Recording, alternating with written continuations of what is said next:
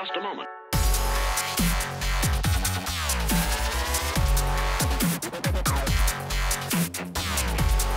Montreal, Canada. One of my favorite race weekends of the year.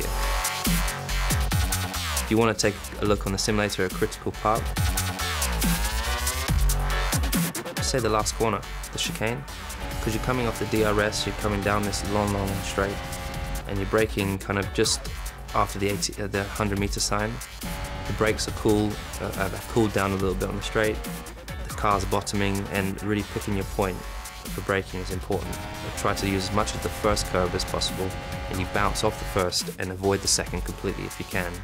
And you have to get back to power as quick as you can to get the exit. And obviously you're hoping that you don't end up in the wall. So this is really a track that confidence is everything. It's all about hitting the curbs as fast as you can and as hard as you can, and going as close to the barrier as you're willing to go. Just a moment. Look forward to seeing everyone out there, and keep your fingers crossed for me.